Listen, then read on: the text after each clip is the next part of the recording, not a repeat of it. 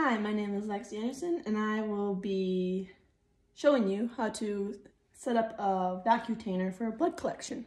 So, we have our there's two needles, one underneath this plastic cover to protect ourselves, and then the other one is on the other side here, covered up.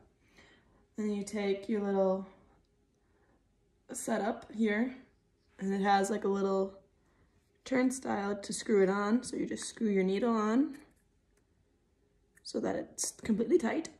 And then you take your vacutainer that should be not used and ready to go. You just stick it in, and this is the proper setup of how to hold it and everything.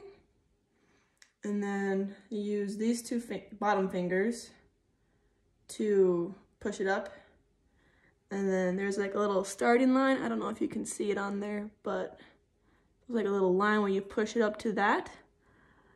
And before you put it in, and once you put it in, you put it all the way in, and this little gray rubber stopper that folds up, and you can then inject your needle into your vein, which I'm going to use a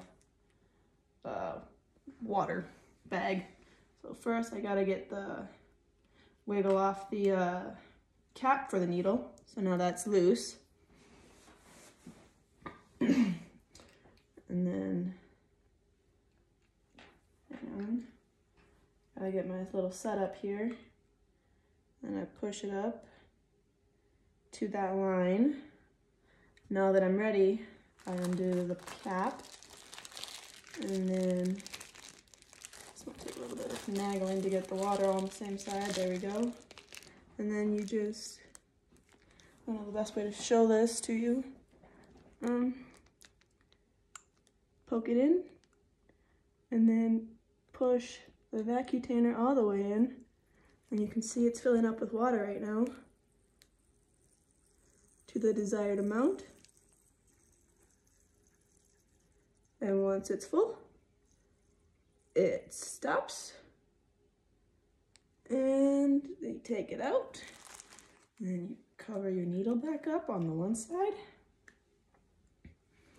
and then you take your vacutainer out, and there's your sample of water from blood from a vein.